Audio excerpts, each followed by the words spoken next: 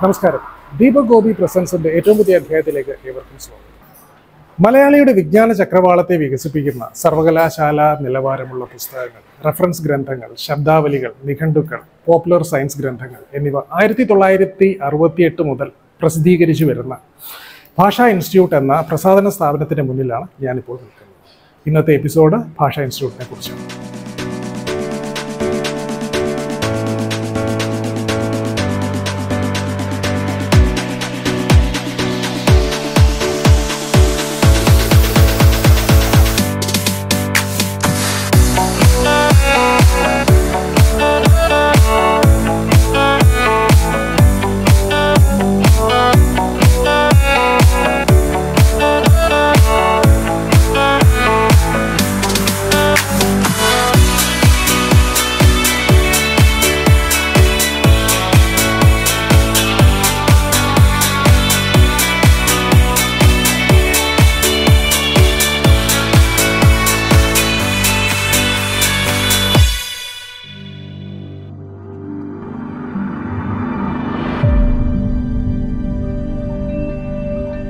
ഭാഷാ ഇൻസ്റ്റിറ്റ്യൂട്ട് എന്ന ഈ ഒരു സ്ഥാപനം ആരംഭിക്കുന്നത് 1968-ലാണ്.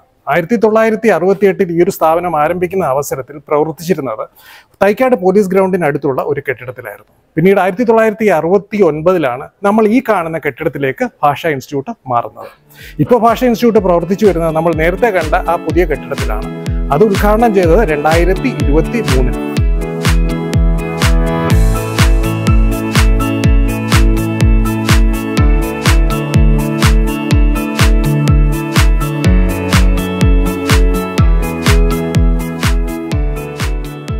ഇനി നമുക്ക് കേരള ഭാഷാ ഇൻസ്റ്റിറ്റ്യൂട്ടിനെ ഒന്ന് പരിചയപ്പെടാം. കേരള ഭാഷാ ഇൻസ്റ്റിറ്റ്യൂട്ടിനെ നമുക്ക് വേണ്ടി പരിചയപ്പെടുത്തി തരുന്നത് കേരള ഭാഷാ ഇൻസ്റ്റിറ്റ്യൂട്ടിന്റെ ഡയറക്ടർ Dr.M സത്യം. കേരള ഭാഷാ ഇൻസ്റ്റിറ്റ്യൂട്ട് 1968-ലാണ് സ്ഥാപിതമായത്. കേന്ദ്ര സർക്കാരിൻ്റെ നിർദ്ദേശപ്രകാരം എല്ലാ സംസ്ഥാനങ്ങളിലും പ്രാദേശിക ഭാഷകളെ പരിപോഷിപ്പിക്കുന്നതിന് വേണ്ടിയിട്ടുണ്ടാക്കിയ ഒരു നയത്തിൻ്റെ ഭാഗമായിട്ടാണ് ഈ ഭാഷാ ഇൻസ്റ്റിറ്റ്യൂട്ട് നിലവിൽ വരുന്നത്. NV കൃഷ്ണവാര്യർ ആണ് ആദ്യത്തെ ഡയറക്ടറായിരുന്നത്. അന്ന് ചെയർമാനായിട്ടുണ്ടായിരുന്നത് അന്നത്തെ മുഖ്യമന്ത്രിയായിരുന്ന EMS ആണ്. വളരെ സജീവമായി ഇത്രയും കാലം ഈ സ്ഥാപനം മുന്നോട്ട് പോകുന്നുണ്ട്. ഏറ്റവും പ്രധാനമായിട്ട് ചെയ്തുകൊണ്ടിരിക്കുന്നത് ശാസ്ത്ര ബോധം ജനങ്ങളിൽ വളർത്താൻ വേണ്ടിയിട്ട് മലയാള ഭാഷയിൽ ശാസ്ത്ര പുസ്തകങ്ങൾ തയ്യാറാക്കുക, യൂണിവേഴ്സിറ്റിക്ക് ആവശ്യമായ പാഠപുസ്തകങ്ങൾ തയ്യാറാക്കുക, അതുപോലെ മറ്റു മേഖലകളിലുള്ള എല്ലാ വിജ്ഞാന ശാഖകളെയും മലയാളികൾക്ക് ലഭ്യമാക്കുന്ന, മലയാള ഭാഷയിൽ ലഭ്യമാക്കുന്നതിന് വേണ്ടിയുള്ള പ്രവർത്തനമാണ് ഭാഷാ ഇൻസ്റ്റിറ്റ്യൂട്ട് നടത്തിക്കൊണ്ടിരിക്കുന്നത്. അത് സാധാരണ രീതിയിൽ നമ്മൾ തുടർന്നു വരുന്നൊരു പ്രക്രിയയാണ്. എന്നാൽ കാലം മാറുന്നതനുസരിച്ചും ഭാഷാ ഇൻസ്റ്റിറ്റ്യൂട്ട് മറ്റ് മേഖലകളിലേക്ക് കടന്നിട്ടുണ്ട്. അതിൽ ഏറ്റവും പ്രധാനം നമ്മൾ ഓൺലൈൻ വിപണനം തുടങ്ങി എന്നുള്ളതാണ്. ഓൺലൈൻ പുസ്തകങ്ങളിൽ ലഭ്യമാക്കുന്ന പ്രവർത്തനം ആരംഭിച്ചു കഴിഞ്ഞിട്ടുണ്ട്. ഇപ്പോൾ അടുത്ത കാലത്ത് നമ്മൾ ചെയ്തിട്ടുള്ളൊരു കാര്യം, മലയാളത്തിലെ വലിയ നിഘണ്ടു, ഒരു സമഗ്ര നിഘണ്ടു തയ്യാറാക്കിക്കൊണ്ടിരിക്കുകയാണ്. അതിൻ്റെ ആദ്യഘട്ടം എന്നുള്ള രീതിയിൽ കേരള ശബ്ദധാരാവലിയും അതുപോലെ മലയാളം ലെക്സിക്കണും ഞങ്ങൾ തയ്യാറാക്കിയിട്ടുള്ള കേരള ഭാഷാ നിഘണ്ടുവും ഉപയോഗിച്ചുകൊണ്ട് അതിലെ മുഴുവൻ വാക്കുകളും ഒരു മൊബൈൽ ആപ്പിലും വെബ് വെർഷനിലും ലഭ്യമാക്കുന്ന പ്രവർത്തനം നടത്തിക്കഴിഞ്ഞു. അതിൻ്റെ ഔപചാരികമായ ഉദ്ഘാടനം നവംബർ 1-ന് ബഹുമാനപ്പെട്ട കേരള മുഖ്യമന്ത്രി പിണറായി വിജയൻ അവർ നടത്തി. ഇപ്പോൾ അത് പ്ലേ സ്റ്റോറിൽ ലഭ്യമാണ്. പ്ലേ സ്റ്റോറിൽ ആളുകൾക്ക് അത് ഡൗൺലോഡ് ചെയ്തിട്ട് നിങ്ങളുടെ മൊബൈലിൽ ഉപയോഗിക്കാൻ പറ്റും. മലയാള നിഘണ്ടു എന്നാണ് അതിൻ്റെ പേര്. അതിൽ 3 ലക്ഷത്തോളം വാക്കുകൾ ഉൾപ്പെടുത്തിയിട്ടുണ്ട്. അത്തരത്തിലുള്ള പ്രവർത്തനമാണ് നടക്കുന്നത്. മറ്റൊരു പ്രധാന പ്രവർത്തനം സാംസ്കാരിക വകുപ്പ് നിർദ്ദേശിക്കുന്ന അല്ലെങ്കിൽ കേരള സർക്കാർ നിർദ്ദേശിക്കുന്ന പരിപാടികൾ കൂടി ഏറ്റെടുത്ത് നടത്തുക എന്നുള്ളതാണ്. ഉദാഹരണത്തിന് കേരളീയം പരിപാടിയിൽ വളരെ സജീവമായ പങ്കാളിത്തം കേരള ഭാഷാ ഇൻസ്റ്റിറ്റ്യൂട്ടിൻ്റെ ഭാഗത്തു നിന്നുണ്ടായിട്ടുണ്ട്.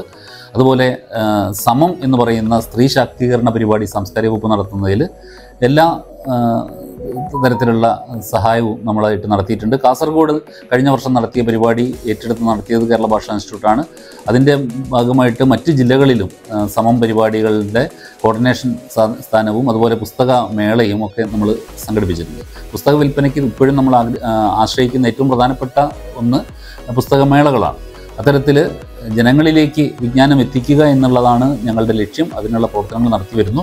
പുസ്തക പ്രകാശനം നടത്തുന്നത് ഞങ്ങളിപ്പോൾ കോളേജുകളായിട്ട് സഹകരിച്ചുകൊണ്ട് കോളേജ് വിദ്യാർത്ഥികൾക്കും അധ്യാപകർക്കും ഈ വിവരം എത്തിക്കുക എന്നുള്ള ലക്ഷ്യത്തോടെ സെമിനാറുകൾ കൂടി സംഘടിപ്പിച്ചുകൊണ്ടാണ് നടത്തുന്നത്. അത്തരത്തിൽ ഒരുപാട് പുസ്തകങ്ങൾ, ഈയിടെ ഇറങ്ങിയ പുസ്തകങ്ങളൊക്കെ തന്നെ തിരുവനന്തപുരത്തെയും കോഴിക്കോട്ടെയും അതുപോലെയുള്ള മറ്റ് പലയിടങ്ങളിലെയും കോട്ടയത്തും ഒക്കെയുള്ള കോളേജുകളായിട്ട് സഹകരിച്ചുകൊണ്ട് അവിടെ സെമിനാർ നടത്തിക്കൊണ്ടാണ് പ്രകാശനം നിർവഹിക്കുന്നത്. ഏതൊരു സ്ഥാപനവും അത് വളരെ വിജയകരമായി പ്രവർത്തിക്കുന്നത് അതിൻ്റെ സ്ട്രക്ചറിലൂടെയാണ്. കേരള ഭാഷാ ഇൻസ്റ്റിറ്റ്യൂട്ടിനും അതിൻ്റേതായ ഒരു സ്ട്രക്ചറുണ്ട്. കേരള ഭാഷാ ഇൻസ്റ്റിറ്റ്യൂട്ടിൻ്റെ സ്ട്രക്ചർ എന്താണെന്ന് കേരള ഭാഷാ ഇൻസ്റ്റിറ്റ്യൂട്ടിൻ്റെ ഡയറക്ടർ സത്യൻ സർ പറഞ്ഞു തരുന്നു. നമുക്കതൊന്ന് ശ്രദ്ധിക്കാം. ഭാഷാ ഇൻസ്റ്റിറ്റ്യൂട്ടിൻ്റെ ഒരു ഘടന എന്ന് പറയുന്നത്, ഞങ്ങൾക്ക് 7 പുസ്തകശാലകളുണ്ട്. ആ പുസ്തകശാലകളിലൂടെ വിൽപ്പന നടത്തുന്നതാണ് ഒരു രീതി. മറ്റൊന്ന് ഞങ്ങൾ ഓൺലൈനിൽ വിൽപ്പനയും നടത്തുന്നു. ഇതിന് ഒരു പ്രത്യേക വിഭാഗം, വിൽപ്പന വിഭാഗമാണ് പ്രധാനം. അതിന് നേതൃത്വം നൽകുന്നത് ഞങ്ങളുടെ ഒരു അസിസ്റ്റന്റ് ഡയറക്ടർ ഡോക്ടർ ഷിബു ശ്രീധറാണ്. അതുപോലെ പ്രൊഡക്ഷൻ ഭാഗങ്ങളിൽ ശ്രദ്ധിക്കുന്നതിന് ഒരു അസിസ്റ്റന്റ് ഡയറക്ടറുണ്ട്, അത് ജിനേഷ് കുമാർ എരമോമാണ്. പബ്ലിക്കേഷൻ്റെ ചുമതല അദ്ദേഹത്തിനാണ്. കോഴിക്കോട് ഒരു പ്രാദേശിക കേന്ദ്രമുണ്ട്. തൃശ്ശൂർ മുതൽ കാസർഗോഡ് വരെയുള്ള ജില്ലകളിലെ പുസ്തക വിൽപ്പനയും അതിൻ്റെ പുസ്തകമേളയും ഒക്കെ നടത്തുന്നതിൻ്റെ ചുമതലയും കോഴിക്കോട് പ്രാദേശിക കേന്ദ്രത്തിൻ്റെ എൻ ജയകൃഷ്ണനാണ്. അപ്പോൾ അങ്ങനെ 3 അസിസ്റ്റന്റ് ഡയറക്ടർമാരാണ് ഡയറക്ടറെ സഹായിക്കാനുള്ളത്. പിന്നീട് നമ്മുടെ സെക്രട്ടേറിയറ്റിൽ നിന്നുള്ള AO ഉണ്ട്, ഫിനാൻസ് അസിസ്റ്റൻ്റ് ഉണ്ട്, അതുപോലെ ക്ലറിക്കൽ സംവിധാനങ്ങളുണ്ട്. ഒരു ഓഫീസിൻ്റെ 120-ലേറെ ആളുകൾ ജോലി ചെയ്യുന്ന ഒരു സ്ഥാപനമാണ് കേരള ഭാഷാ ഇൻസ്റ്റിറ്റ്യൂട്ട്.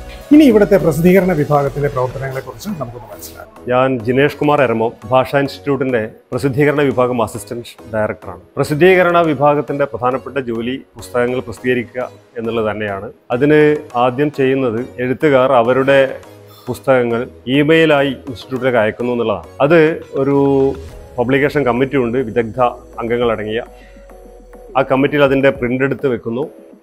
അവരത് പരിശോധിക്കുന്നു. പ്രസിദ്ധീകരണ യോഗ്യമാണെങ്കിൽ അവ തിരഞ്ഞെടുക്കുന്നു. അത് പിന്നെ എഡിറ്റർമാരെ ഏൽപ്പിക്കുകയാണ്. പല വിഭാഗങ്ങൾക്കായി പ്രത്യേകം എഡിറ്റർമാരുണ്ട്. സസ്യശാസ്ത്രത്തിന് ഒരാളുണ്ട്, ഇംഗ്ലീഷിന് ഒരാളുണ്ട്, സാമൂഹ്യ ശാസ്ത്രത്തിന് വേറെ ആളുകളുണ്ട്, അതുപോലെ ജന്തുശാസ്ത്രത്തിന് വേറെ ആളുണ്ട്, മലയാള സാഹിത്യത്തിന് വേറെ ആളുണ്ട്. അങ്ങനെ പലതരത്തിലുള്ള എഡിറ്റർമാരാണ്. അവരെ ഏൽപ്പിച്ചു കഴിഞ്ഞാൽ അവരതിൻ്റെ എഡിറ്റിങ്ങിലേക്ക് കടക്കുകയാണ്. ഭാഷാ ഇൻസ്റ്റിറ്റ്യൂട്ട് വൈജ്ഞാനിക ഗ്രന്ഥങ്ങൾ ഇറക്കുന്ന സ്ഥാപനമാണ്. അതിന് പറ്റുന്ന രീതിയിലേക്ക് അതിനെ അവർ എഡിറ്റ് ചെയ്ത് മാറ്റുന്നു, ആവശ്യമായ ചിത്രങ്ങൾ ചേർക്കുന്നു, അതിൻ്റെ അനാവശ്യമായ കാര്യങ്ങളൊക്കെ എഡിറ്റ് ചെയ്ത് നീക്കുന്നു. അങ്ങനെ അത് ഒരു പുസ്തകമായി രൂപകൽപ്പന ചെയ്യുന്നു. ഞാൻ ഡോക്ടർ ഗംഗ, ഇവിടെ കേരള ഭാഷാ ഇൻസ്റ്റിറ്റ്യൂട്ടിൽ സീനിയർ റിസർച്ച് ഓഫീസറായിട്ടാണ് ജോലി ചെയ്യുന്നത്. ശാസ്ത്രരംഗത്തുള്ള പുസ്തകങ്ങൾ മലയാളത്തിൽ കൊണ്ടുവരിക എന്നുള്ള ലക്ഷ്യത്തിൻ്റെ അടിസ്ഥാനത്തിലാണ് ഈ പുസ്തകങ്ങൾ ചെയ്യുന്നത്. പ്രധാനമായും ബയോളജി എന്ന വിഷയത്തെ അധികരിച്ചുള്ള പുസ്തകങ്ങളാണ് ഞാനിവിടെ ചെയ്തുകൊണ്ടിരിക്കുന്നത്. ഇൻസ്റ്റിറ്റ്യൂട്ടിന് പ്രധാനമായും 3 തരത്തിലുള്ള അവാർഡുകൾ ഏർപ്പെടുത്തിയിട്ടുണ്ട്. അതിൽ ഒന്നെന്ന് പറയുന്നത് വൈജ്ഞാനിക സാഹിത്യ പുരസ്കാരം ഒന്നുണ്ട്. അതിന് NV സ്മാരക അവാർഡ് കൊടുക്കുന്നുണ്ട്. രണ്ടാമതായിട്ട് നമ്മൾ കൊടുക്കുന്നത് വിവർത്തനത്തിനുള്ള അവാർഡ് KP കുമാരൻ സ്മാരക അവാർഡാണ് കൊടുക്കുന്നത്.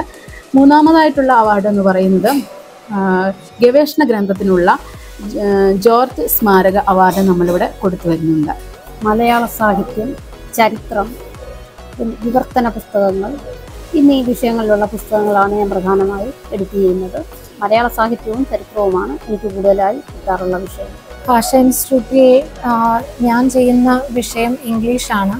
ഇംഗ്ലീഷ് എന്ന് പറയുമ്പോൾ മലയാളത്തിലോട്ട് നമ്മൾ വിവർത്തനം ചെയ്ത് പ്രസിദ്ധീകരിക്കുന്ന കൃതികളാണ് കൂടുതലായിട്ട് എഡിറ്റ് ചെയ്യുന്നത്. മലയാളത്തിലേക്ക് വൈജ്ഞാനിക സാഹിത്യത്തെ കൊണ്ടുവരിക, ലോകഭാഷയിൽ നിന്ന് കൊണ്ടുവരിക എന്നുള്ളതാണ് ഇൻസ്റ്റിറ്റ്യൂട്ടിൻ്റെ ലക്ഷ്യങ്ങളിലൊന്ന്. അപ്പോൾ മികച്ച വിവർത്തന പുസ്തകങ്ങൾ ഇവിടെ നിന്നും പുറത്തിറങ്ങുന്നുണ്ട്. ഇപ്പോൾ ഉദാഹരണത്തിന് ഈ അടുത്ത കാലത്ത് പുറത്തിറങ്ങിയ ഡെസ്മണ്ട് മോറിസിൻ്റെ നേക്കഡ് ഏപ്പ്, നേക്കഡ് മാൻ, നേക്കഡ് വുമൺ എന്നിവയുടെ ട്രാൻസ്ലേഷനായ നഗ്നവാനരൻ, നഗ്നനാരി, നഗ്നപുരുഷൻ എന്നീ പുസ്തകങ്ങൾ നമ്മൾ പ്രകാശനം ചെയ്തു. അതുപോലുള്ള നിരവധി വിവർത്തന പുസ്തകങ്ങളും ഇറങ്ങുന്നുണ്ട് മറ്റു പുസ്തകങ്ങളുടെ കൂട്ടത്തിൽ. ഞാൻ കേരള ഭാഷാ ഇൻസ്റ്റിറ്റ്യൂട്ടിൻ്റെ അക്കാദമിക് വിഭാഗത്തിൽ സബ് എഡിറ്ററായിട്ടാണ് വർക്ക് ചെയ്യുന്നത്. പ്രധാനമായും പുസ്തകങ്ങൾ എഡിറ്റ് ചെയ്യുക എന്നുള്ളതാണ് നമ്മുടെ ചുമതലയായിട്ട് വരുന്നത്. അതുപോലെ തന്നെ ഭാഷാ ഇൻസ്റ്റിറ്റ്യൂട്ടിൻ്റെ മറ്റു പ്രവർത്തനങ്ങളിൽ പങ്കാളികളാണ്. സെമിനാറുകൾ, പുസ്തക പ്രകാശന സെമിനാറുകൾ, അങ്ങനെ തുടങ്ങി മറ്റ് നിരവധി പ്രവർത്തനങ്ങളുടെ ഭാഗമായി ഇൻസ്റ്റിറ്റ്യൂട്ടിൽ പ്രവർത്തിക്കുന്നു. ഇത് ഒരു പുസ്തക പ്രസിദ്ധീകരണത്തിന് വേണ്ടിയിട്ടുള്ള ഒരു പ്രൂഫ് സെക്ഷനാണ്. അതായത് എഡിറ്റർമാർ ഇവിടെ പുസ്തകങ്ങൾ എല്ലാം അവരുടെ കയ്യിൽ കിട്ടുന്ന സമയത്ത് അത് പ്രസിദ്ധീകരണ യോഗ്യമാണോ എന്ന് തീരുമാനിച്ചിട്ട് DTPക്ക് കൊടുത്തിട്ട് ആ പ്രൂഫ് ഞങ്ങളുടെ കയ്യിൽ ഈ സെക്ഷനിൽ കൊണ്ടുവരും. അത് ഞങ്ങൾ വായിച്ച് തിരുത്തി പ്രൂഫ് റീഡർമാരും കോപ്പി ഹോൾഡർമാരും കൂടെ ചേർന്ന് പിന്നെ സ്ക്രിപ്റ്റ് വെച്ച് വായിച്ച് അതിലുള്ള അക്ഷരത്തെറ്റുകളും വ്യാകരണ പിഴവുകളും ആശയ വ്യക്തതയൊക്കെ തീർത്തിട്ട് അത് പ്രസിദ്ധീകരണ യോഗ്യമാകുന്നത് വരെ അതിലുള്ള തെറ്റുകളെല്ലാം കണ്ടുപിടിച്ച്, അതായത് ഒരു 1, 2, 3 ചില പ്രൂഫുകൾ ഒരു വളരെ തെറ്റ് കുറവാണെങ്കിൽ ഒരു പ്രൂഫിൽ തന്നെ അത് പുസ്തകം ആക്കാറുണ്ട്. ചില സമയങ്ങളിൽ ഒരു 3 പ്രൂഫൊക്കെ നോക്കിയതിന് ശേഷമേ അത് ക്ലിയർ ആവുകയുള്ളൂ. ആ സമയങ്ങളിൽ യോഗ്യമാണെങ്കിൽ അത് പ്രിന്റിങ്ങിലേക്ക് വിടും. അതാണ് നമ്മൾ ചെയ്യുന്ന ജോലി. അതിൻ്റെ കവർ ഡിസൈൻ ചെയ്യാൻ അരംഗത്തെ വിദഗ്ധരെ ഏൽപ്പിക്കുന്നു, DTPക്ക് ഏൽപ്പിക്കുന്നു. ഇവിടെ DTP ഉണ്ട് എങ്കിലും ഇവിടെ തിരക്ക് ആവുന്ന സമയത്ത് പുറത്തുള്ള DTP സെന്ററിനെ ഏൽപ്പിക്കുന്നു. പുറത്തുനിന്നുള്ള എഴുത്തുകാർ നൽകുന്ന പുസ്തകങ്ങൾ ഭാഷാ ഇൻസ്റ്റിറ്റ്യൂട്ട് എഡിറ്റർമാർ വഴി DTP സെക്ഷനിൽ വരുന്നു. ആ സ്ക്രിപ്റ്റ് പരിശോധിച്ച് പുസ്തകത്തിൻ്റെ രൂപത്തിലാക്കി സെറ്റ് ചെയ്ത് കൊടുക്കുന്ന ജോലിയാണ് DTP സെക്ഷനിൽ നടക്കുന്നത്. പുസ്തകത്തിൽ എത്രമാത്രം ഫോട്ടോസുകളും മറ്റുള്ള കാര്യങ്ങളും ആഡ് ചെയ്ത് അത് അതിൻ്റെതായ രീതിയിൽ സെറ്റ് ചെയ്ത് പ്രസ്സിലോട്ട് അയക്കുന്ന രൂപമാണ് DTP സെക്ഷനിൽ ചെയ്തുകൊണ്ടിരിക്കുന്നത്. അങ്ങനെ ഏതാനും മാസങ്ങൾ കൊണ്ട് അത് പുസ്തക രൂപത്തിലേക്ക് മാറുന്നു. അത് കഴിഞ്ഞ് അത് ഇവിടെ വിജ്ഞാനമുദ്രണം പ്രസ് ഉണ്ട്, അവിടെ അച്ചടിക്കുന്നു. ചിലപ്പോൾ പുറത്ത് അച്ചടിക്കാൻ കൊടുക്കാറുണ്ട്, കവർ പുറത്താണ് അച്ചടിക്കുന്നത്. ഈ രീതിയിലാണ് ഒരു പുസ്തകം ഇവിടെ തയ്യാറാക്കുന്നത്. ഇതാണ് പ്രസിദ്ധീകരണ വിഭാഗത്തിന്റെ പ്രധാനപ്പെട്ട ജോലി. ഞാനിപ്പോൾ നിൽക്കുന്നത് ഭാഷാ ഇൻസ്റ്റിറ്റ്യൂട്ടിന്റെ പുസ്തകങ്ങൾ അച്ചടിക്കുന്ന വിജ്ഞാന മുദ്രണം പ്രസ്സിലാണ്. ഇത് മെയിൻ ബിൽഡിങ്ങിന്റെ അടുത്ത് തന്നെയാണ് സ്ഥിതി ചെയ്യുന്നത്. പ്രസ് ആരംഭിക്കുന്നത് 1972-ലാണ്.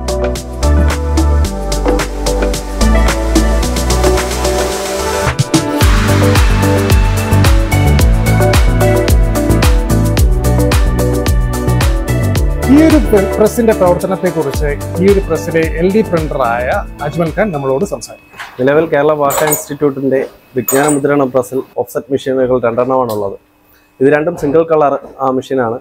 HMTയുടെ തന്നെ ഡബിൾ ഡമ്മി ആയിട്ടുള്ള സിംഗിൾ കളറാണ് നമ്മളിവിടെ ഉപയോഗിക്കുന്നത്. അപ്പോൾ നമ്മുടെ ഇൻസ്റ്റിറ്റ്യൂട്ടിൻ്റെ തന്നെ നമ്മുടെ പുസ്തകങ്ങളുടെ അച്ചടിക്ക് വേണ്ടിയിട്ട്, അച്ചടിയുടെ എളുപ്പത്തിന് വേണ്ടിയിട്ട് നമുക്ക് ഈ മെഷീനുകളാണ് ഇപ്പോൾ ഉപകരിക്കുന്നത്. നമുക്ക് കളർ മെഷീനും മറ്റു കാര്യങ്ങളൊക്കെ ഭാവിയിൽ ഉണ്ടാവുമെന്ന് പ്രതീക്ഷിക്കുകയാണ്.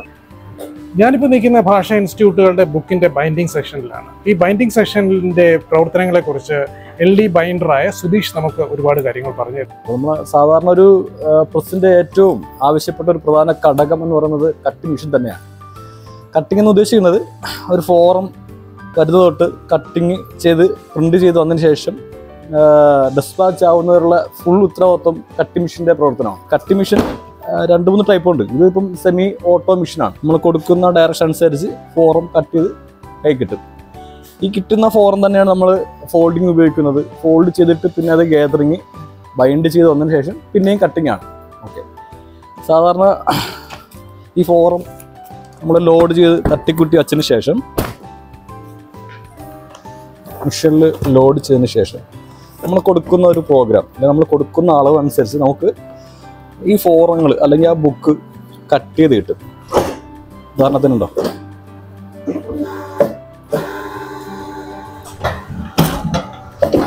ഇതാണ് ഇതിൻ്റെ പ്രോസസ്സ്. ഇത് നമുക്ക് കൈകൊണ്ട് മടക്കാൻ വേണ്ടി അല്ലെങ്കിൽ ഫോൾഡിങ് സെക്ഷനിലേക്ക് കൊടുക്കാൻ പറ്റും. പ്രോഡക്റ്റ് അവസാന നിമിഷം കസ്റ്റമർ കയ്യിൽ എത്തിക്കുന്ന ഒരു വേളയുണ്ടല്ലോ, അത് നന്നായിട്ട് പാക്ക് ചെയ്ത് ബണ്ടിൽ ചെയ്ത് കൊടുക്കുന്ന ഒരു ഭാഗമാണ് ഇതാ കാണുന്ന പാക്കിംഗ് മെഷീൻ. ആ പാക്കിംഗ് മെഷീൻ്റെ പ്രവർത്തനമാണ് നമ്മളിപ്പോൾ കാണുന്നത്. ഇതാ സ്ട്രാപ്പ് ചുറ്റി ഹീറ്റ് ചെയ്ത് ചെയ്യുന്ന പ്രവർത്തനമാണ് ഈ പാക്കിംഗ് മെഷീൻ്റെ ഒരു പ്രവർത്തനം. ഞാനിപ്പോൾ നിൽക്കുന്ന വിജ്ഞാന മുദ്രണം പ്രസിന്റെ സ്റ്റോർ റൂമിലാണ്. എനിക്കിവിടെ കുറച്ച് കെമിക്കൽസും കുറച്ച് ചില സാമഗ്രികളൊക്കെ കാണാൻ സാധിക്കുന്നുണ്ട്. എനിക്ക് ഇതെന്താണെന്ന് എനിക്ക് മനസ്സിലായിട്ടില്ല. ഈ സ്റ്റോറിന്റെ മാനേജർ പ്രദീപ് നമുക്ക് ഈ കാര്യങ്ങളൊക്കെ വളരെ വിശദമായി തന്നെ പറഞ്ഞു. ഇത് വിജ്ഞാന മുദ്രണം പ്രസിന്റെ സ്റ്റോറാണ്. ഇതിനകത്ത് മെയിനായിട്ട് നമ്മൾ സൂക്ഷിക്കുന്നത് കെമിക്കൽസ്, പ്രിന്റിങ്ങിന് വേണ്ടുന്ന കെമിക്കൽസ്, മഷി ബൈൻഡിങ്ങിന് വേണ്ടുന്ന സാധനങ്ങൾ മുതലായ സാധനങ്ങളാണ് ഇതിനകത്ത് സൂക്ഷിക്കുന്നത്. ഇവിടെ നിന്നാണ് പ്രസ്സിന് ആവശ്യമായിട്ടുള്ള ബൈൻഡിങ്ങിനും പ്രിന്റിങ്ങിനും ആവശ്യമായിട്ടുള്ള സാധനങ്ങൾ നമ്മൾ വിതരണം ചെയ്യുന്നത് ഇതിനകത്ത് നിന്നാണ്. പേപ്പർ ഗോഡൗൺ നമുക്ക് വേറെയുണ്ട്, അത് നമുക്ക് മറുസൈഡിൽ അടുത്ത ബിൽഡിങ്ങിലാണ്. ഇത് ഭാഷാ ഇൻസ്റ്റിറ്റ്യൂട്ടിൻ്റെ മെയിൻ ഗോഡൗൺ ആണ്. ഇതിനകത്താണ് വിജ്ഞാന മുദ്രണം പ്രസ്സിന് വേണ്ടുന്ന പേപ്പറുകൾ, അച്ചടി സാധനങ്ങൾക്ക് വേണ്ടുന്ന ബാക്കിയുള്ള കാര്യങ്ങൾ, ബോർഡുകൾ, പിന്നെ സ്റ്റേഷനറി ഐറ്റംസ്, ഇൻസ്റ്റിറ്റ്യൂട്ടിൻ്റെ സ്റ്റേഷനറി ഐറ്റംസ് മൊത്തം സൂക്ഷിക്കുന്നത് ഈ ഗോഡൗണിനകത്താണ്. നമുക്ക് ഇതിനകത്തിരിക്കുന്ന പേപ്പറുകളും ഒപ്പം ബോർഡുകൾ പല റൂമിലായിട്ട് നമ്മൾ തരംതിരിച്ച് വെച്ചിട്ടുണ്ട്. പ്രിന്റിങ്ങിന് വേണ്ടുന്ന ഐറ്റങ്ങളും സ്റ്റേഷനറി ഐറ്റങ്ങളും മൊത്തം സൂക്ഷിക്കുന്നത് ഈ ഗോഡൗണിനകത്താണ്. ഞാനിപ്പോൾ നിൽക്കുന്നത് ഭാഷാ ഇൻസ്റ്റിറ്റ്യൂട്ടിൻ്റെ ബൈൻഡിങ് സെക്ഷനിലാണ്. ബൈൻഡിങ് സെക്ഷൻ എന്ന് പറയുന്നത് ഇവിടുത്തെ വിജ്ഞാന മുദ്രണം പ്രസിൻ്റെ നേരെ ഓപ്പോസിറ്റാണ്. ഇവിടെ വേറെ കുറച്ച് ആൾക്കാർ ജീവനക്കാർ ജോലി ചെയ്യുന്നുണ്ട്. അവർ പല പല ജോലികളിലാണ് ഏർപ്പെട്ട് വരുന്നത്. എന്തൊക്കെ ജോലികളാണെന്ന് അവരിൽ നിന്ന് തന്നെ നമുക്ക് മനസ്സിലാക്കാം. പ്രിന്റ് ചെയ്ത് വരുന്ന ഫോറങ്ങൾ മടക്കി ബുക്കാക്കി കൊടുക്കലാണ് ഇവിടെ നടക്കുന്നത്. വിജ്ഞാന മുദ്രണം പ്രസിൻ്റെ ബൈൻഡിങ് ജോലികൾ നടക്കുന്ന സ്ഥലമാണിത്. മാനുവലായിട്ട് നമ്മൾ ഫോൾഡിങ് കാര്യങ്ങളൊക്കെയാണ് ഇവിടെ ചെയ്യുന്നത്. പുസ്തകങ്ങളെ ഫോറത്തിൻ്റെ ഫോൾഡിങ് ആയിരുന്നാലും പുസ്തകങ്ങൾ bind ചെയ്യുന്നതായിരുന്നാലും full coat, case binding അങ്ങനെയുള്ള കാര്യങ്ങളൊക്കെ മാനുവലായിട്ടാണ് നമ്മളിവിടെ ചെയ്തു വരുന്നത്. അതിൻ്റെ പ്രവർത്തനങ്ങളും അതിൻ്റെ ജോലികളും ചിട്ടവട്ടമായിട്ട് നടക്കുന്ന സ്ഥലമാണിത്. ബൈൻഡിങ്ങിൻ്റെ ജീവനക്കാരാണ്, ബൈൻഡിങ് തൊഴിലാളികളാണ്. എൻ്റെ പേര് Sunilkumar S, time keeper in charge. ഇവിടുത്തെ ജീവനക്കാരെ അറ്റൻഡൻസ് നോക്കണം, പിന്നെ വർണ്ണ ലേറ്റം പാസും നോക്കണം. ഭാഷാ ഇൻസ്റ്റിറ്റ്യൂട്ടിന്റെ ഓഫീസിന്റെ പഴയ ബിൽഡിംഗിലാണ് ഭാഷാ ഇൻസ്റ്റിറ്റ്യൂട്ടിന്റെ ലൈബ്രറി പ്രവർത്തിച്ചു വരുന്നത്. ഇപ്പോൾ ഭാഷാ ഇൻസ്റ്റിറ്റ്യൂട്ട് ലൈബ്രറിയെ കുറിച്ച് പറയുമ്പോൾ, ഭാഷാ ഇൻസ്റ്റിറ്റ്യൂട്ട് ലൈബ്രറി 1968 ഭാഷാ ഇൻസ്റ്റിറ്റ്യൂട്ട് സ്ഥാപിതമായപ്പോൾ തന്നെ ഒരു ചെറിയ ഭാഗമായി പ്രവർത്തനം ആരംഭിച്ച ഒന്നാണ്. ഇപ്പോൾ 4 സെക്ഷനായിട്ടാണ് നമ്മുടെ ലൈബ്രറി പ്രവർത്തിച്ചു വരുന്നത്. അതിലൊന്ന് KM ജോർജ് ഭാഷാ പഠന ഗവേഷണ കേന്ദ്രം, ഒന്ന് ഇൻസ്റ്റിറ്റ്യൂട്ട് പ്രസിദ്ധീകരിച്ച പുസ്തകങ്ങൾ സൂക്ഷിക്കുന്ന വിഭാഗം, പിന്നെ ഇൻസ്റ്റിറ്റ്യൂട്ട് പുറത്തു നിന്നും ഇൻസ്റ്റിറ്റ്യൂട്ടിൻ്റെ റെഫറൻസ് ആവശ്യങ്ങൾക്ക് വേണ്ടി വാങ്ങിക്കുന്ന പുസ്തകങ്ങൾ സൂക്ഷിക്കുന്ന സെക്ഷൻ, പിന്നെ SCP എന്ന് പറഞ്ഞിട്ട് ഒരു സെക്ഷൻ. ഇതിൽ നമ്മൾ എടുത്തു പറയേണ്ട കാര്യം, ഭാഷാ ഇൻസ്റ്റിറ്റ്യൂട്ട് ലൈബ്രറി ഒരു റെഫറൻസ് ലൈബ്രറിയാണ്. ഇവിടുന്ന് പുസ്തകം പുറത്ത് കൊണ്ടുപോകുന്ന ഒരു സമ്പ്രദായം ഇല്ല. ഇത് ഗവേഷണ വിദ്യാർത്ഥികൾക്കും ഇവിടുത്തെ ഓഫീസേഴ്സിനും അതുപോലെ തന്നെ പുറമേ നിന്ന് വരുന്ന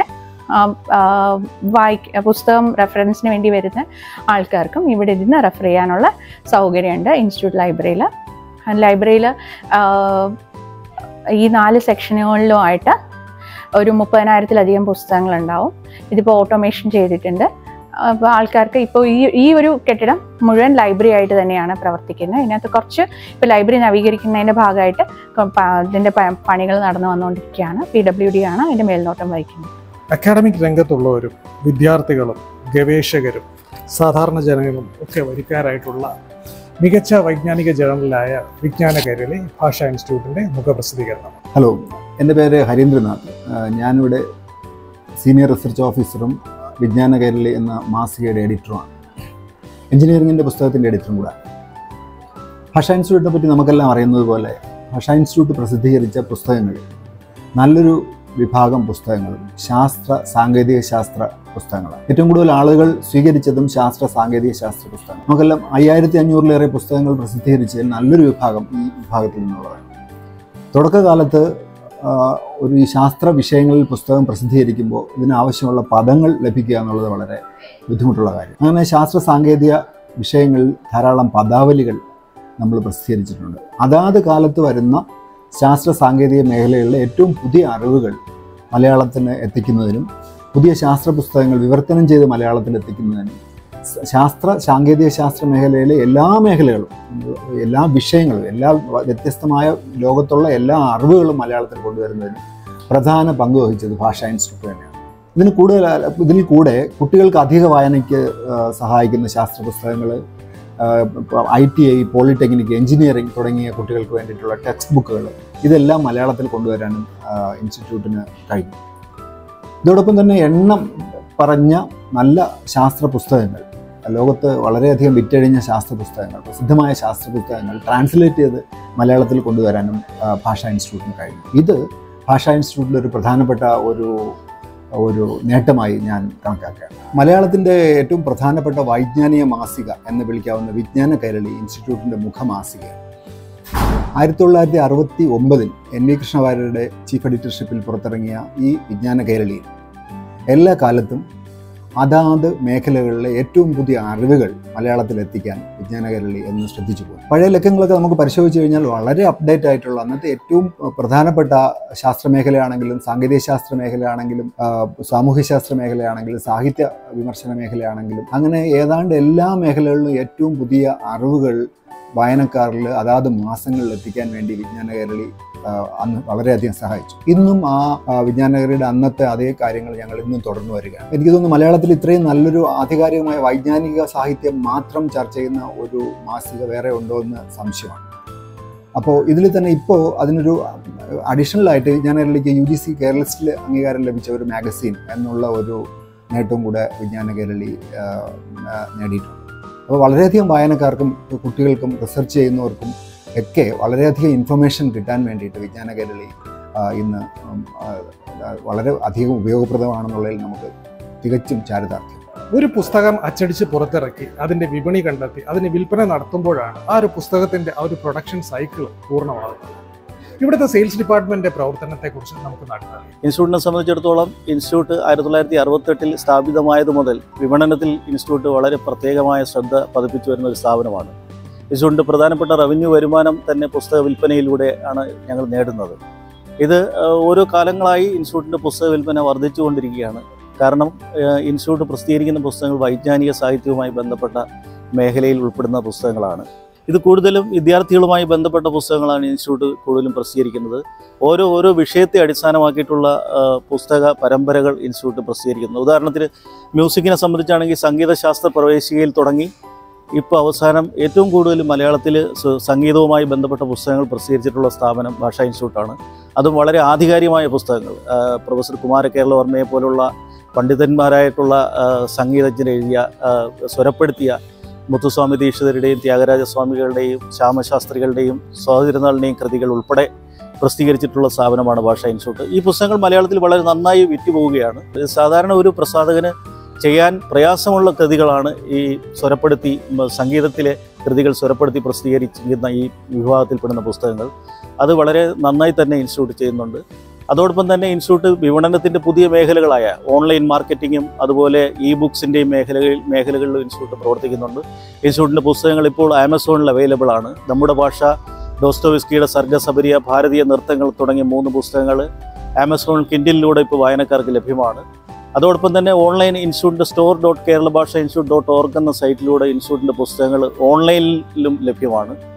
അങ്ങനെ വിപണനത്തിൻ്റെ പുതിയ മേഖലകളിലേക്ക് പുതിയ സാങ്കേതിക വിദ്യ നൽകുന്ന പുതിയ മേഖലകളിലേക്ക് ഇൻസ്റ്റിറ്റ്യൂട്ട് പ്രവേശിച്ചുകൊണ്ടിരിക്കുകയാണ്. ഒരു സർക്കാർ സ്ഥാപനം എന്നുള്ള നിലയിൽ സാംസ്കാരിക വകുപ്പിൻ്റെ കീഴിൽ പ്രവർത്തിക്കുന്ന ഇൻസ്റ്റിറ്റ്യൂട്ട് ഇത് അഭിമാനകരമായ ഒരു നേട്ടം കൂടിയാണ്. ഓരോ വർഷവും 1.5 മുതൽ 2 കോടി രൂപയുടെ പുസ്തകങ്ങൾ വിറ്റഴിക്കാനും ഞങ്ങൾക്ക് കഴിയുന്നുണ്ട്. ഞാനിപ്പോൾ നിൽക്കുന്ന ഭാഷാ ഇൻസ്റ്റിറ്റ്യൂട്ടിൻ്റെ പുസ്തകങ്ങളുടെ സംഭരണശാലയുടെ മുന്നിലാണ്. സംഭരണശാല എന്ന് പറഞ്ഞു കഴിഞ്ഞാൽ പുസ്തകങ്ങളുടെ ഇവിടെ നിന്ന് പുറത്തിറക്കുന്ന പുസ്തകങ്ങളുടെ സ്റ്റോർ റൂമാണ്. നമുക്ക് പുറത്തുനിന്ന് നോക്കിയാൽ ഇതൊരു ചെറിയൊരു സ്റ്റോർ റൂമായിട്ട് തോന്നും. പക്ഷേ അകത്തോട്ട് കയറിയാൽ അതിവിശാലമായൊരു സ്റ്റോർ റൂം തന്നെ നമുക്ക് കാണാൻ സാധിക്കും.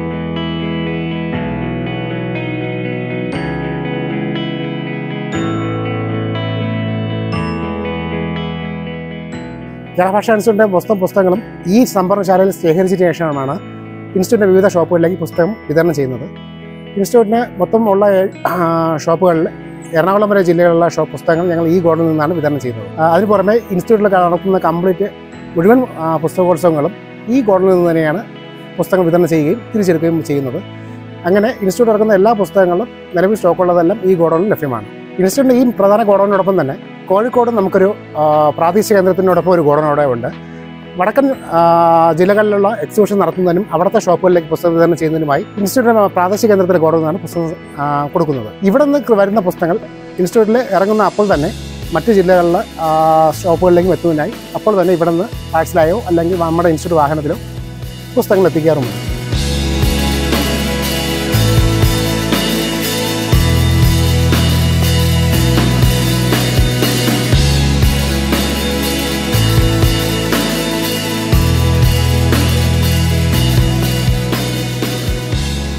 ഞാനിപ്പോൾ നിൽക്കുന്ന കേരള ഭാഷാ ഇൻസ്റ്റിറ്റ്യൂട്ടിൻ്റെ ഓഫീസിൻ്റെ അടുത്ത് തന്നെയുള്ള കേരള ഭാഷാ ഇൻസ്റ്റിറ്റ്യൂട്ടിൻ്റെ പുസ്തകങ്ങളിലെ സെയിൽസ് ഡിപ്പോയിലാണ്. ഭാഷാ ഇൻസ്റ്റിറ്റ്യൂട്ടിലെ പുസ്തകങ്ങൾക്ക് 20 മുതൽ 70% വരെ ഡിസ്കൗണ്ടാണ് നമ്മൾ നൽകി വരുന്നത്. കൂടാതെ ഉപഭോക്താവിനെ സംബന്ധിച്ചിടത്തോളം പുസ്തകങ്ങൾ പെട്ടെന്ന് തന്നെ തിരഞ്ഞെടുക്കുന്നതിന് നമുക്ക് പുസ്തകങ്ങൾ നമ്മൾ ക്രമീകരിച്ച് വെച്ചിട്ടുണ്ട്. മറ്റുള്ള ഏതൊരു പ്രസാധകർ ഇറക്കുന്നതിനേക്കാളുപരി മുഖവില താഴ്ത്തിയാണ് നമ്മൾ പുസ്തകങ്ങളൊക്കെ കൊടുക്കുന്നത്. ഇന്ന് വൈജ്ഞാനിക രംഗത്ത് ഏറ്റവും സജീവമായി ഇടപെടുന്നതാണ് കേരള ഭാഷാ ഇൻസ്റ്റിറ്റ്യൂട്ട്. ആ ഭാഷാ ഇൻസ്റ്റിറ്റ്യൂട്ടിൻ്റെ പുസ്തകങ്ങളെല്ലാം തന്നെ എല്ലാവർക്കും പ്രയോജനകരമായിട്ടുള്ളതാണ്. തുടർ പഠനത്തിന് എല്ലാ കുട്ടികളുടെയും പഠനത്തിനും തുടർ പഠനത്തിനും നമ്മുടെ പുസ്തകങ്ങളാണ് സാധാരണയായിട്ട് ഉപയോഗിക്കുന്നത്. ഭാഷാ ഇൻസ്റ്റിറ്റ്യൂട്ടിൻ്റെ പുസ്തകങ്ങൾക്ക് വലിയ പ്രത്യേകതകളുണ്ട്. ഏറ്റവും വലിയ പ്രത്യേകത എന്ന് പറഞ്ഞു കഴിഞ്ഞാൽ ഇവർ കൂടുതലായി ഇറക്കുന്നത് വൈജ്ഞാനികവും ശാസ്ത്രത്തെയൊക്കെ ആസ്പദമാക്കിയിട്ടുള്ള പുസ്തകങ്ങളാണ്. ഇവരുടെ പുസ്തകങ്ങളുടെ അച്ചടിയുടെ ക്വാളിറ്റി ടോപ്പ് ക്ലാസ് ആണ്. അതോടൊപ്പം തന്നെ ഇവർ ഉപയോഗിക്കുന്ന പേപ്പറും വളരെ മികച്ചതാണ്. മൂന്നാമത്തെ അഡ്വാൻറ്റേജ് എന്ന് പറയുന്നത് മറ്റ് പ്രസിദ്ധീകരണ സ്ഥാപനങ്ങളെ അപേക്ഷിച്ച് ഭാഷാ ഇൻസ്റ്റിറ്റ്യൂട്ടിൻ്റെ പുസ്തകങ്ങൾക്ക് കമ്പാരിറ്റീവ്ലി ഒരല്പം വില കുറവാണ്. നാലാമത്തെ അഡ്വാൻറ്റേജ് എന്ന് പറയുന്നത് ഇവർ വളരെ മികച്ച ഡിസ്കൗണ്ടാണ് വാങ്ങിക്കുന്നവർക്ക് നൽകിയത്. കേരള ഭാഷാ ഇൻസ്റ്റിറ്റ്യൂട്ടിൻ്റെ എക്സാക്ട് ലൊക്കേഷൻ എന്ന് പറയുന്നത് തിരുവനന്തപുരത്ത് നന്തങ്കോടുള്ള വൈലോപ്പള്ളി സംസ്കൃതി ഭവന്റെ പുറകിലുള്ള നളന്ദ എന്ന പ്രദേശത്താണ്. കേരള ഭാഷാ ഇൻസ്റ്റിറ്റ്യൂട്ടിന് ഫണ്ട് എവിടെ നിന്നാണ് ലഭിക്കുന്നതെന്ന് നമുക്ക് ഇവിടുത്തെ ഫിനാൻഷ്യൽ അസിസ്റ്റന്റിൽ നിന്ന് മനസ്സിലാക്കാം. പേര് സാജുമോൻ, ഇവിടുത്തെ ഫിനാൻഷ്യൽ അസിസ്റ്റൻ്റ് ആണ്. അപ്പോൾ ഇൻസ്റ്റിറ്റ്യൂട്ടിന് ഗ്രാൻറ്റ് സർക്കാരിൽ നിന്ന്, കേരള സർക്കാരിൽ നിന്നും കേന്ദ്ര സർക്കാരിൽ നിന്ന് ലഭിക്കുന്ന വിവിധ ഗ്രാൻറ്റുകളിലൂടെയാണ് ഇൻസ്റ്റിറ്റ്യൂട്ടിൻ്റെ പ്രവർത്തനം ഇപ്പോൾ നടന്നുകൊണ്ടിരിക്കുന്നത്. കേരള സർക്കാരിൽ നിന്ന് നമുക്ക് എല്ലാ വർഷവും നോൺ പ്ലാൻ ഇനത്തിലും പ്ലാൻ ഇനത്തിലും ലഭിക്കുന്ന തുക കൊണ്ട് ശമ്പളവും മറ്റു കാര്യങ്ങളും അതോടൊപ്പം പുസ്തക നിർമ്മാണവും നടക്കുന്നു. പിന്നെ പുസ്തക നിർമ്മാണത്തിലൂടെ ലഭിക്കുന്ന വരുമാനവും ഇൻസ്റ്റിറ്റ്യൂട്ടിൻ്റെ ഫണ്ടിലേക്കാണ് വരുന്നത്. ഒരു സ്ഥാപനം എത്ര മികവുറ്റതാണെങ്കിലും അതിന് ജനമനസ്സുകൾ സ്ഥാനം ഉണ്ടായി കൊടുക്കുന്നത് ആ സ്ഥാപനത്തിൻ്റെ പൊതുജന സമ്പർക്ക വിഭാഗത്തിൻ്റെ പ്രവർത്തനങ്ങളാണ്. കേരള ഭാഷാ ഇൻസ്റ്റിറ്റ്യൂട്ടിന് വളരെ ശക്തമായൊരു പൊതുജന സമ്പർക്ക വിഭാഗം തന്നെ ഇവിടെയുണ്ട്. അവരുടെ പ്രവർത്തനം വളരെ ശക്തവുമാണ്. കേരള ഭാഷാ ഇൻസ്റ്റിറ്റ്യൂട്ടിൻ്റെ പൊതുജന സമ്പർക്ക വിഭാഗത്തിൻ്റെ പ്രവർത്തനങ്ങൾ എന്താണെന്ന് നമുക്ക് നോക്കാം. വൈജ്ഞാനിക പുസ്തക പ്രസിദ്ധീകരണത്തെ പ്രമുഖ സ്ഥാപനമായ കേരള ഭാഷാ ഇൻസ്റ്റിറ്റ്യൂട്ട് ഉന്നത വിദ്യാഭ്യാസ മേഖലയ്ക്ക് വേണ്ടിയിട്ട് നിരവധിയായ പുസ്തകങ്ങൾ പ്രസിദ്ധീകരിക്കുന്നതോടൊപ്പം തന്നെ നിരവധി പുസ്തകമേളകളാണ് പൊതുവായനക്കാർക്കും വിദ്യാർത്ഥികൾക്കും ഗവേഷകർക്കും വേണ്ടി സംഘടിപ്പിച്ചു വരുന്നത്. വിവിധ സർവകലാശാലകൾ, കോളേജുകൾ, അക്കാഡമിക് സ്ഥാപനങ്ങൾ, മറ്റ് പൊതു ഇടങ്ങൾ എന്നിവിടങ്ങളിൽ, അതുപോലെ തന്നെ കേരളത്തിന് പുറത്തും ചെന്നൈയിലും ഡൽഹിയിലും ഉൾപ്പെടെ പുസ്തകമേളകൾ ഇൻസ്റ്റിറ്റ്യൂട്ട് സംഘടിപ്പിച്ചിട്ടുണ്ട്. ഇത് പൊതുവെ വൈജ്ഞാനിക സമൂഹത്തിന് ഏറെ പ്രയോജനപ്രദമാവുന്നതാണ്. കേരളത്തിന്റെ വൈജ്ഞാനിക മേഖലയ്ക്ക് ഇതിനോടകം നിരവധി സംഭാവനകൾ നൽകിയിട്ടുള്ള കേരള ഭാഷാ ഇൻസ്റ്റിറ്റ്യൂട്ട് ഭാവിയിലും ഇതേപോലെ തന്നെ വളരെ മികച്ച പ്രവർത്തനങ്ങൾ കാഴ്ചവെക്കും എന്ന് തന്നെ നമുക്ക് പ്രതീക്ഷിക്കാം.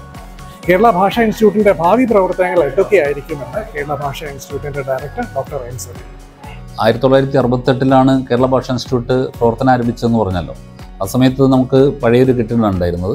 ഈ വർഷമാണ് ബഹുമാനപ്പെട്ട മുഖ്യമന്ത്രി ഈ പുതിയ കെട്ടിടം ഉദ്ഘാടനം ചെയ്തത്. അതിൻ്റെ ഭാഗമായിട്ട് ഞങ്ങൾ ഇപ്പോൾ വളരെ അക്കാദമിക് വിഭാഗത്തിനൊക്കെ പ്രത്യേക തന്നെ സജ്ജീകരണങ്ങളൊക്കെ നടത്തിയിട്ടുണ്ട്. പ്രസ് നവീകരിക്കാനുള്ള പ്രവർത്തനത്തിലാണ്. ഇപ്പോഴുള്ള ഏറ്റവും പ്രധാനപ്പെട്ട പ്രവർത്തനം എന്ന് പറയുന്നത് ഓൺലൈൻ രംഗത്തേക്ക് ഞങ്ങൾക്ക് വളരെ ശക്തമായ രീതിയിൽ ഇടപെടാൻ എന്നുള്ളതാണ്. അപ്പോൾ ആദ്യ പടിയായിട്ട് ഞങ്ങൾ വെബ് പോർട്ടൽ തയ്യാറാക്കുന്ന ജോലിയിൽ മുഴുകിയിരിക്കുകയാണ്. CDETൻ്റെ സഹകരണത്തോടെയാണ് തയ്യാറാക്കുന്നത്. വെബ്സൈറ്റ് നവീകരിച്ചുകൊണ്ട് ഇതെല്ലാം കൂടി ഉൾപ്പെടുന്ന സെയിൽസും ഒക്കെ കൊണ്ടുവരുന്ന രീതിയിൽ ഒരു വെബ് പോർട്ടലിൻ്റെ പ്രവർത്തനം ഏകദേശം അവസാന ഘട്ടത്തിലാണ്. ബഹുമാനപ്പെട്ട ചെറിയ മിനിസ്റ്റർ അതിൽ പ്രത്യേക താല്പര്യം കാണിക്കുന്നുണ്ട്. നമ്മൾ തന്നെ ഇവിടെ ചുമതല കൊടുത്തിട്ടുള്ളത് ഹരീന്ദ്രനാഥ് എന്ന് പറയുന്ന സീനിയർ റിസർച്ച് ഓഫീസർ, അവരെ സഹായിക്കാൻ വേണ്ടിയിട്ട് വിദ്യ, അതുപോലെ ശ്രീരാജ് എന്നിവർ അടങ്ങുന്നൊരു ടീമുണ്ട്. പഴയതിൽ നിന്നും വ്യത്യസ്തമായിട്ട് ഇപ്പോൾ വൈജ്ഞാനിക മേഖലയും പബ്ലിഷിങ്ങും തന്നെ കൂടുതൽ ഡിജിറ്റൽ ആയിക്കൊണ്ടിരിക്കുകയാണ്. മുമ്പ് പലതരത്തിലുള്ള പ്രിൻറ്റിങ് ഇതായിരുന്നു കൂടുതൽ പ്രാമുഖ്യമുള്ളത്. ഇപ്പോഴതുകൊണ്ട് ഇല്ലെന്നല്ല, പക്ഷേ എന്നാലും ഇപ്പോൾ കൂടുതലും നമ്മൾ ഓൺലൈനിലാണ് നമ്മൾ കൂടുതൽ വായിക്കുകയൊക്കെ ചെയ്യുന്നത്. അപ്പോൾ ആ കാലത്തേക്ക്, പുതിയ കാലത്തേക്ക് ഇപ്പോൾ നമ്മുടെ ഇൻസ്റ്റിറ്റ്യൂട്ടിനെ സജ്ജമാക്കാൻ വേണ്ടിയിട്ട് ഭാഷാ ഇൻസ്റ്റിറ്റ്യൂട്ടിൽ ഒരു പുതിയ പോർട്ടൽ നമ്മൾ ഇറക്കുകയാണ്. അപ്പോൾ ഈ പോർട്ടലിൽ കൊണ്ട് ഉദ്ദേശിക്കുന്നത് പറഞ്ഞാൽ ഇൻസ്റ്റിറ്റ്യൂട്ടിൻ്റെ എല്ലാ പുസ്തകങ്ങളും മാസികകളും മറ്റുള്ള ആക്ടിവിറ്റിയും എല്ലാം ജനങ്ങളിൽ എത്തിക്കുക, ഓൺലൈനായി എത്തിക്കുക എന്നതിനോടൊപ്പം തന്നെ ഈ ബുക്കുകൾ ജനങ്ങളിൽ എത്തിക്കുക. അതോടൊപ്പം തന്നെ നമ്മുടെ പുസ്തകങ്ങളെല്ലാം ഈ ബുക്കുകളാക്കിയിട്ട് ജനങ്ങളിൽ എത്തിക്കുക. പഴയ വോളിയങ്ങൾ, ഇപ്പോൾ വിജ്ഞാന കേരളയുടെയും പഴയ ഇപ്പോൾ നിലവിലില്ലാത്ത പഴയ പുസ്തകങ്ങളുടെയും ഒക്കെ ഡിജിറ്റൽ കോപ്പീസ് റിസർച്ചേഴ്സിനും മറ്റവർക്കൊക്കെ എത്തിക്കുക. അങ്ങനെയുള്ള അത് ആർക്കൈവ് ചെയ്തിട്ട് സൂക്ഷിക്കുക തുടങ്ങിയ കാര്യങ്ങൾ. അപ്പോൾ വൈജ്ഞാനിക മേഖല കഴിഞ്ഞ 50-55 വർഷത്തെ കേരളത്തിൻ്റെ വൈജ്ഞാനിക മേഖലയുടെ ഒരു സംക്ഷിപ്ത രൂപം ഒരു വായനക്കാരന് കിട്ടുക എന്നുള്ള ഉദ്ദേശത്തിൽ ഡിജിറ്റലി തയ്യാറാക്കാൻ പറ്റുന്ന ഒരു പോർട്ടലാണ് നമ്മൾ ഇൻസ്റ്റിറ്റ്യൂട്ട് അതുകൊണ്ട് ഉദ്ദേശിക്കുന്നത്. അപ്പോൾ തീർച്ചയായിട്ടും ഒരു മാർച്ച് 31 മുമ്പായിട്ട് തന്നെ വെബ് പോർട്ടൽ പൂർത്തീകരിക്കാൻ കഴിയുമെന്നാണ് പ്രതീക്ഷിക്കുന്നത്.